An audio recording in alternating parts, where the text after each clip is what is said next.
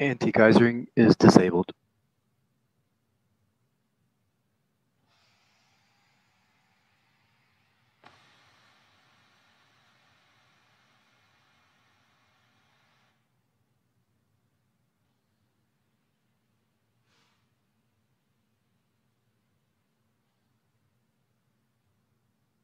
Stage 1, Stage 2 tanks are pressed.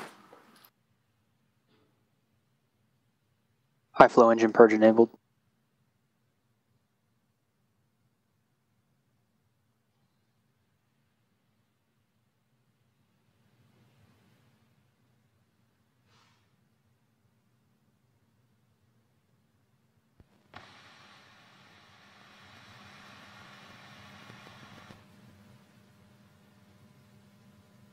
T-minus 20 seconds and counting.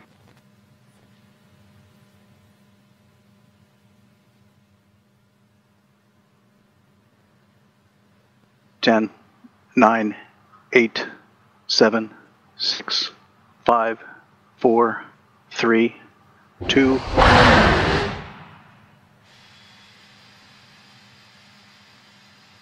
And we had an abort. All operators, let's please proceed to sequence 65 immediate auto sequence abort checks.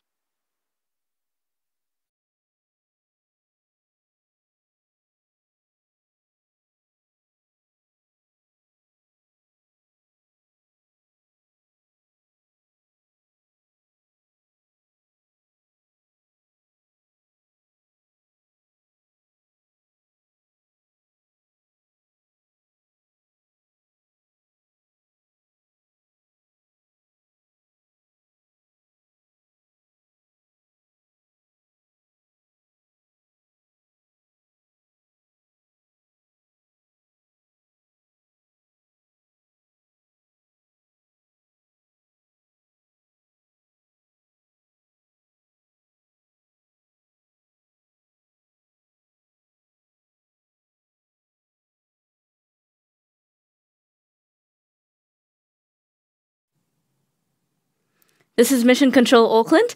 As you can see, the vehicle has had an abort during the countdown.